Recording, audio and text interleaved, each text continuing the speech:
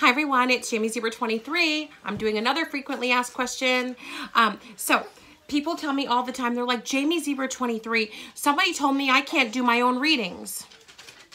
So like, for example, what they mean by that is, if you have your own tarot deck, you can't ask the tarot deck questions and you can't do your own readings. No, that's incorrect. I do my own readings and I always have.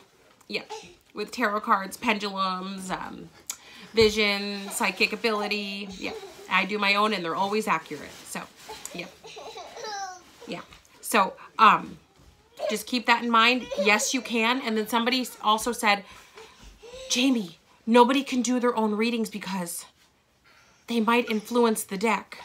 Well, I think that's the point of tarot, is to influence the deck. That's how you get the answers. Yeah.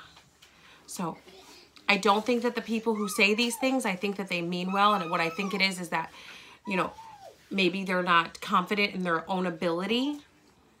And some people just want an outside perspective. Like, there's nothing wrong with wanting to get an outside perspective when it comes to doing, you know, to getting a personal reading for yourself. There's nothing wrong with that. It doesn't mean that somebody can't read cards.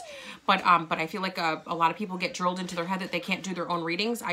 From since I was a little kid, I've been doing my own readings, getting my own information about anybody and everything and whatever it is I want to know.